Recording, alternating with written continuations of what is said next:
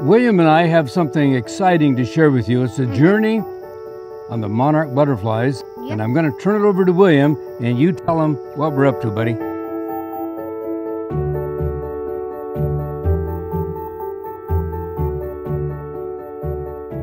So, Nona and Ellie were the first founders of the Monarch Butterflies, and Nona planted the garden for the Monarch Butterflies.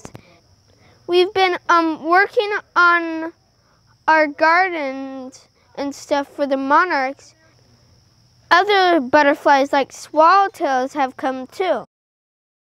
I'm going to tell you about the Monarch Butterflies, and first we're going to start out with a difficult word called entomology. Is the study of insects. Papa said, don't confuse with etymology, which is the study of words. Words are very important, and so are insects. So now we're going to talk about the egg. You usually find monarch eggs on the underside of a milkweed leaf. Sometimes they will be on the top of the leaf. You will find 2 to 3 eggs on a leaf. They will be the size of a pinhead, probably. If you look at the egg with a magnifying glass, you'll see a football shape, a half football shape. You look for monarch caterpillars like this, and you just pick up the leaf carefully. So these are just some ways to help you find monarch caterpillars and to help you with raising them.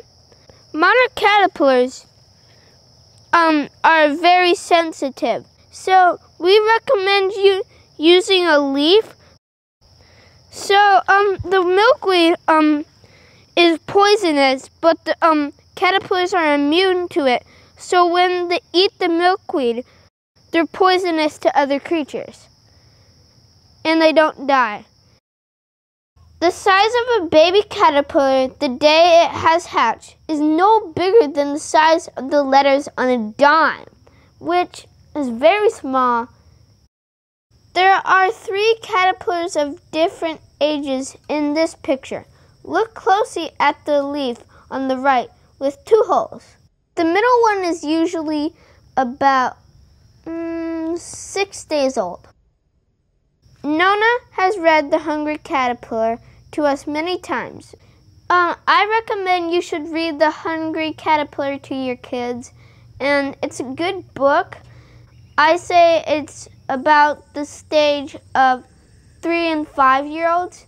Look at these caterpillars eating. They grow from a tiny size to the chrysalis stage in about 15 days.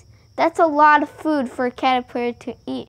They eat about 1 to 2 leaves a day, and that probably would be 30 leaves in their lifetime of caterpillar stage, and that's really cool. So now we're going to talk about the chrysalis stage. In the chrysalis stage, the caterpillar first climbs to the top of its container or the underside of a leaf and makes a protective layer where it remains for about 10 to 12 days. When the chrysalis begins to turn black and you see orange, the butterfly is about to emerge. But one recommendation is when the butterfly hatches, don't try to help it if it's struggling. It needs the struggle or the pressure to make its wings work. So I would recommend not touching that. And I would actually not just recommend, I would say don't touch it. Once out of the chrysalis, the butterfly will hang upside down to dry its wings. There's a big word called metamorphosis, and it's when something like a crawling caterpillar turns into this monarch butterfly. The dictionary defines metamorphosis as the change of physical form, structure, or substance especially by supernatural means. And the really cool thing is that we're in the super monarch stage, and in the 4th stage, there is a special monarch caterpillar that when it grows, it will fly all the way to Mexico for the winter. And not like the other butterflies who lay their eggs and die, it flies all the way to Texas to lay their eggs and die.